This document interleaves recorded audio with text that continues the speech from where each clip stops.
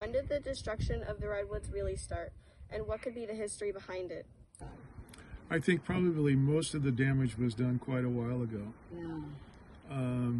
The potential for more damage is there, and that's why we're speaking up on the dogwood THP. And of course, the North Fork of the river is the last best refuge for spawning fish in the whole watershed.